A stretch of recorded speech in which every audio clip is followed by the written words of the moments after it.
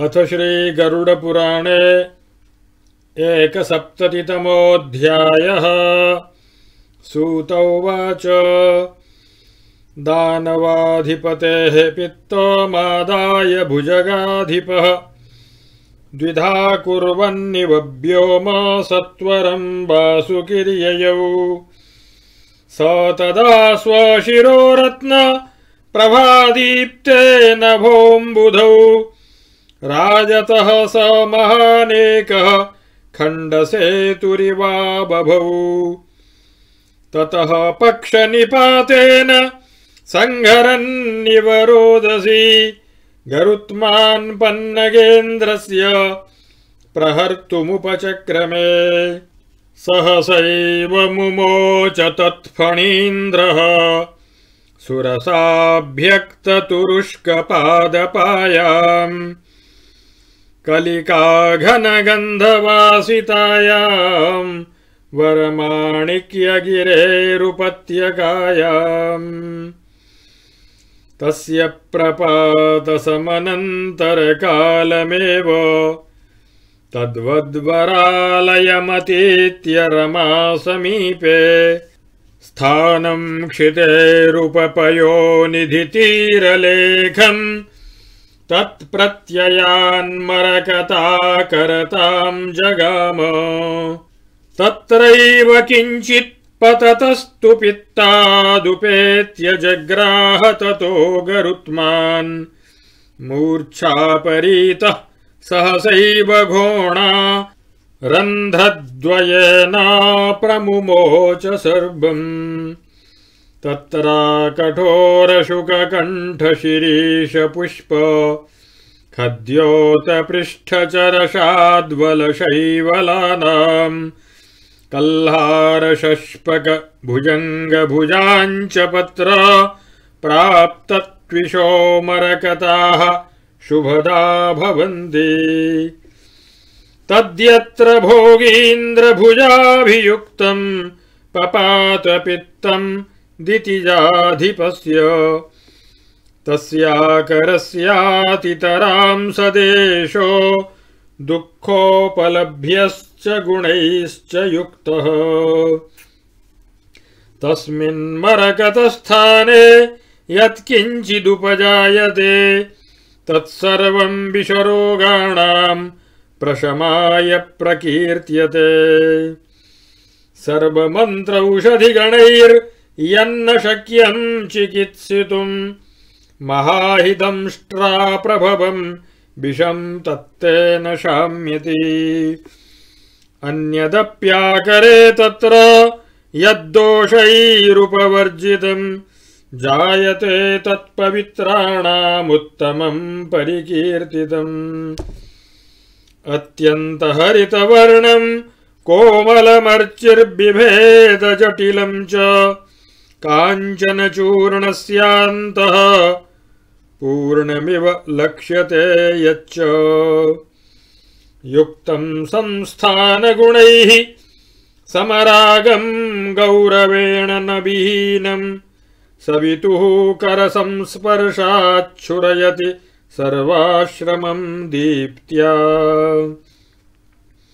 हित्वा च हरितभावं यस्यान्तर्विनिहिता भवेद्दीप्तिः अचिरप्रभा प्रभाहत नवशाद्वल सन्निभा भाति। यच्च मनसः प्रसादं विदधाति निरीक्ष्य मतिमात्रं तन्मरकतं महागण मितिरत्नविदां मनोवृत्तिः।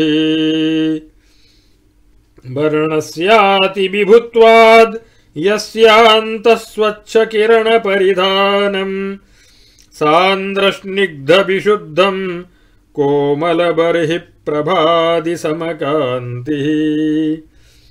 वर्णोज्ज्वलया कान्त्या सान्द्राकारो विभासया भाति तदपि गुणवत्संज्ञा माप्नोति हि यादृशी पूर्वम्। शबलकठोरमलिनं रूक्षं पाषाणकर्करोपेतम् दिग्धं शिलाजतुना मरकतमेवं विधं विगुणम् यत्सन्धिशोषितं रत्न मन्यन्मकरताद्भवेत् श्रेयस्कामैर्न तद्धार्यं क्रेतव्यं वा कथञ्चन भल्लातकी पुत्रिका च तद्वर्णसमयोगतः मणेर्मरकतस्यैते लक्षणीया विजातयः क्षौमेण वाससा मृष्टा दीप्तिं त्यजति पुत्रिका लाघवेनैव काचस्य शक्या कर्तुं विभावना कस्यचिदनेकरूपैर्मरकतमनुगच्छतोऽपि गुणवर्णैः भल्लातकस्य स्वनात्तु वैषम्यमुपैति वर्णस्य वज्राणि मुक्ताः सन्त्यन्ये ये च केचिद्विजातयः तेषां नाप्रतिबद्धानां भाभवत्यूर्ध्वगामिनी ऋजुत्वाच्चैव केषाञ्चित् कथञ्चिदुपजायते तिर्यगालोच्यमानानां सद्यश्चैव प्रणश्यति स्नानाचमनजप्येषु रक्षामन्त्रक्रियाविधौ ददद्भिर्गो हिरण्यानि कुर्वद्भिः साधनानि च दैव पित्र्यातिथेयेषु गुरुसम्पूजनेषु च बाध्यमानेषु विविधैर्दोषजातैर्विषोद्भवैः दोषैर्हीनं गुणैर्युक्तं काञ्चन प्रतियोजितं संग्रामे विचरद्भिश्च धार्यं मरकतं बुधैः तुलया पद्मरागस्य यन्मूल्यमुपजायते लभतेऽभ्यधिकं तस्मात् गुणैर्मरकतं युतम् तथा च पद्मरागाणां दोषैर्मूल्यं प्रहीयते ततोऽस्याप्यधिका हानिर्दोषैर्मरकते भवेत् इति श्रीगारुडे महापुराणे पूर्वखण्डे प्रथमांशाख्ये आचारकाण्डे मरकतपरीक्षणं नाम 71तमोऽध्यायः। अब 71वें अध्याय में मरकत मणि परीक्षा के बारे में श्री सूत जी ने कहा, नागराज वासुकी ने दानवराज बलासुर का पित्त लेकर शीघ्रता से आकाश में जाकर उसका 2 भाग करके प्रस्थान किया। जाते समय उनके सिर की मणि की प्रभा से आकाश में मानो एक प्रभा का रजत जैसा सेतु सा परिलक्षित होने लगा। तभी पक्षीराज गरुड़ पंख फैलाकर स्वर्ग एवं मर्त्यलोक का मार्ग रोककर नागराज की गति को रोकते हुए उनसे उस पित्त का हरण करने का प्रयास करने लगे।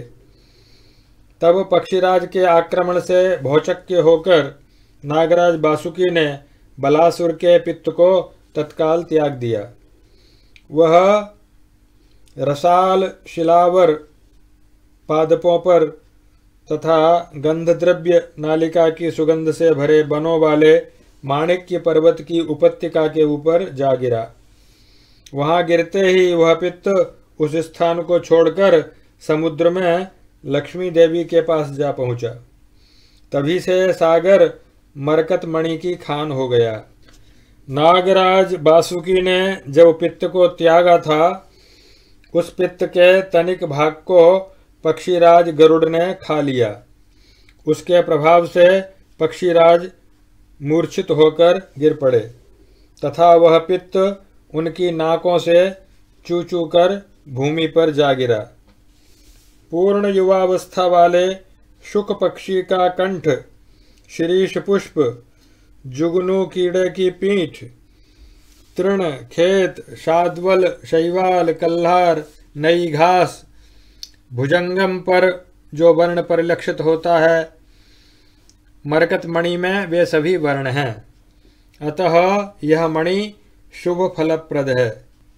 नाग सर्प भोजी गरुड़ ने जहाँ दैत्यपति बलासुर का पित्त उगला था, वहीं वहीं मरकत मणि उत्पन्न होने लगी।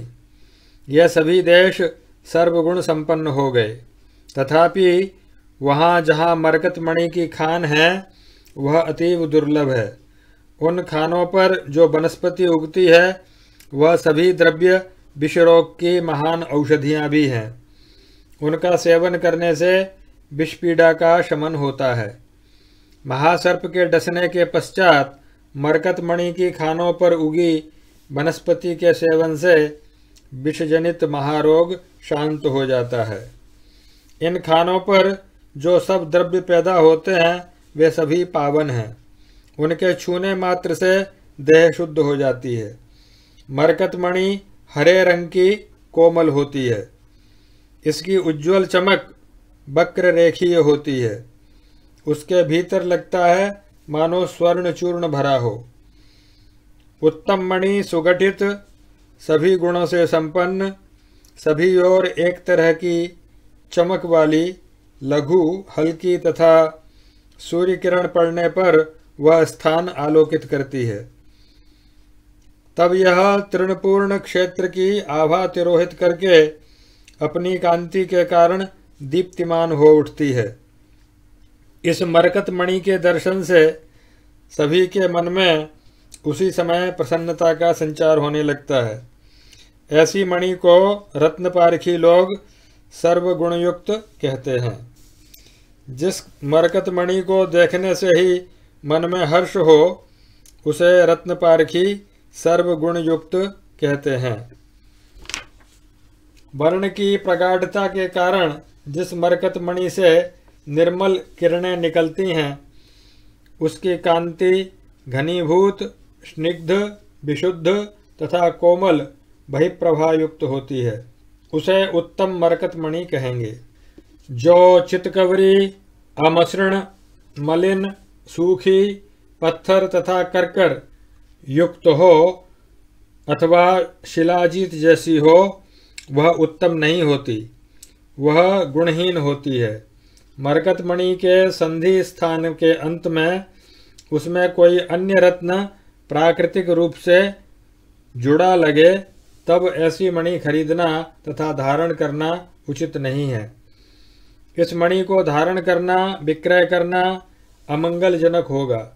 यदि मरकत मणि भल्लातक फल के समान आभा वाली दृष्ट होती है, तब उस मणि को विजातीय लक्षण वाली माना जाता है। यदि किसी रेशमी कपड़े से पोंछने पर मणि की चमक कम हो जाए, तब कांच के पात्र में उस मणि का प्रतिबिंब गिराने पर उसका मूल्य निरूपित करें।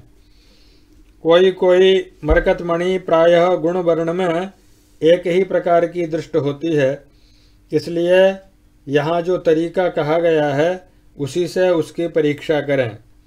कृत्रिम मणि पर भल्लातक पत्र की भाप देने पर उसमें वर्ण की विषमता हो जाती है। अनेक हीरा मणि तथा मुक्ता हैं। ये सब मणि यदि कोई आच्छादन से आच्छादित न होंगी, अर्थात उन पर यदि कोई कृत्रिम रंग नहीं चढ़ा होगा, तब असली मणि की प्रभा और भी बढ़ जाती है। प्रायः सभी मणियों की दीप्ति सरल भाव से तथा किसी मणि की किरणें वक्र भाव से निर्गत होती हैं। जिन मणियों की दीप्ति टेढ़ी निकलती है, उनका तेज दीर्घ काल तक नहीं रहता, वह शीघ्रता से नष्ट हो जाता है।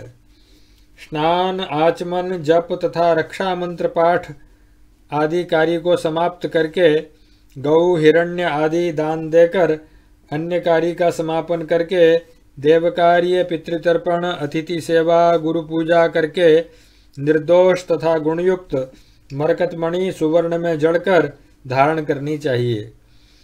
इसके धारण के फलस्वरूप विषपीड़ा आदि उपद्रव दूर हो जाते हैं तथा संग्राम में विजय होती है। जितने वजन की मणि का जितना मूल्य होता है, उसकी तुलना में गुणयुक्त मणि का मूल्य अधिक होगा। जिस प्रकार से पद्मराग मणि में यदि कोई दोष होने पर उसका मूल्य कम हो जाता है, दोषयुक्त मरकत मणि की कीमत उससे कहीं अधिक कम होगी। 71वां अध्याय समाप्त।